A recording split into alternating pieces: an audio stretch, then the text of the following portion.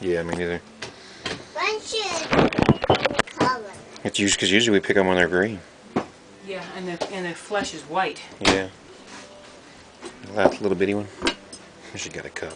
The rest of the We'll boulders. see how big they get this year. They might have picked them early. I don't know. Maybe it's just more warmer now.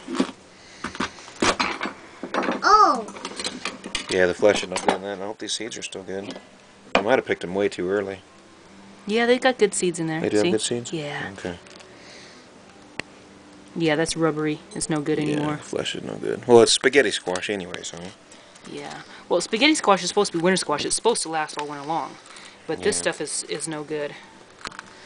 We won't be eating this one. The chickens will enjoy it, though. Mm-hmm.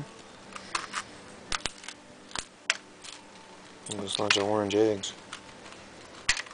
Orange egg yolks anyway. then and we can't see what color is the shell. And we can't see Yeah, what. it's really dry. This one's really Is dry it? on the inside.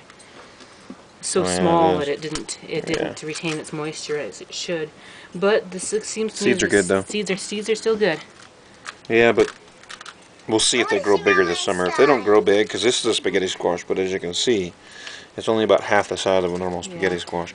And it's a lot darker in color than other spaghetti squash. Yeah, so if it doesn't grow, to the size that I want, we're not going to keep the seeds from the mixture. We'll get a different variety. I don't think these are supposed to grow big, honey.